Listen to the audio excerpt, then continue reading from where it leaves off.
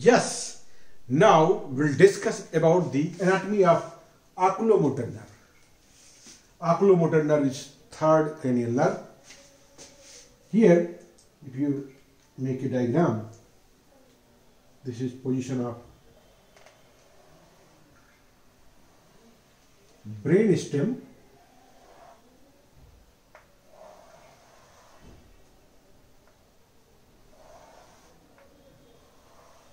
This is midbrain, this is pons, this is medulla oblongata.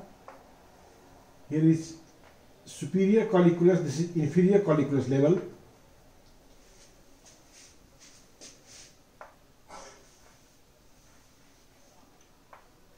Here is cerebellum.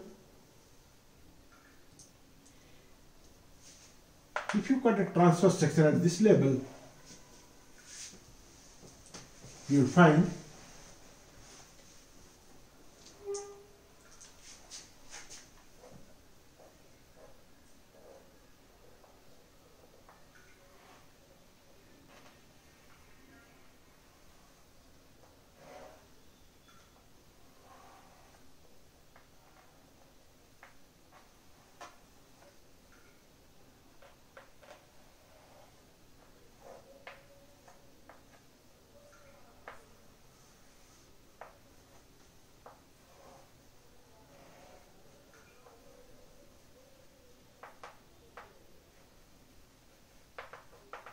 this is transverse section of the midbrain at level of superior colliculus. This level, at this level, on ventral side, third cranial nerve arises, and as you know, this is inferior colliculus level. The fourth cranial nerve arises from the dorsal aspect. This is fourth cranial nerve. This is superior colliculus, this is inferior colliculus. This level is superior colliculus level, and here is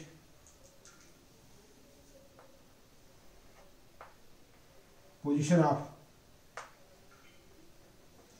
periaqueductal grey matter. This is cerebral aqueduct, this is aqueduct, and this is periaqueductal grey matter. Here nuclei is present from here to here. This is oculomotor nerve nuclei. This is oculomotor nerve nuclei. Oculomotor nerve arise like this. This is oculomotor nerve of both sides. Here this is a nuclear complex known as oculomotor nerve nuclear complex or oculomotor nuclear complex. If you enlarge this part, you will find here is position of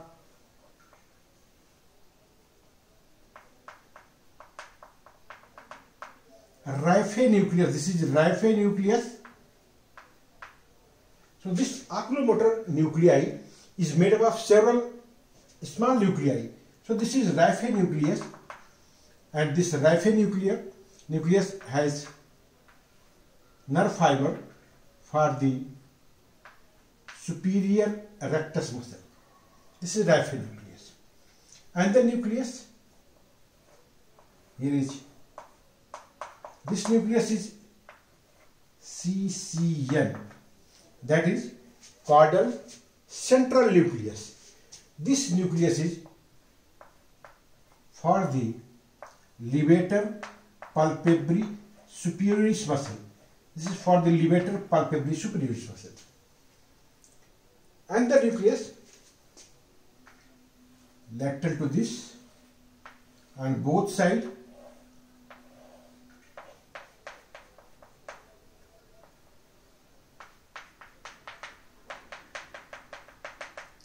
This is ventral medial nucleus. This is ventral medial nucleus. Ventral medial nucleus. This nucleus gives nerve fiber for the medial rectus muscle, for the medial rectus muscle, for the medial rectus muscle. And another thing here is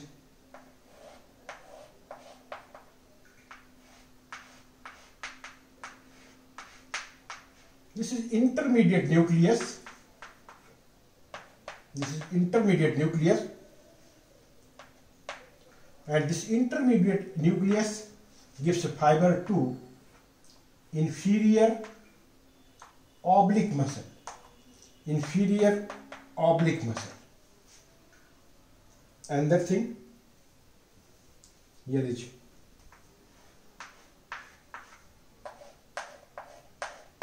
another nucleus, that is dorsal lateral nucleus. Dorsal lateral nucleus, and it contains nerve fiber for the inferior rectus muscle. It is for the inferior rectus muscle. Inferior rectus muscle. And lateral to this, there is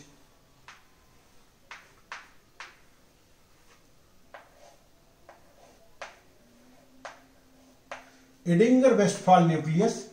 This is Edinger-Westphal nucleus. This is Edinger-Westphal nucleus, which contains parasympathetic fiber. From Edinger-Westphal nucleus, nerve fiber passes to ciliary ganglion. This is ciliary ganglion. Here the postganglionic fiber gives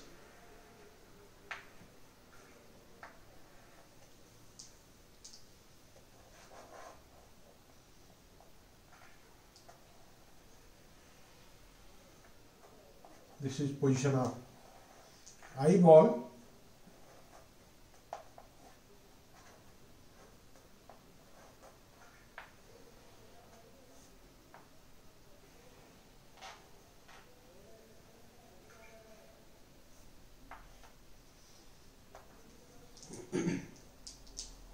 Here is sphincter pupillae muscle.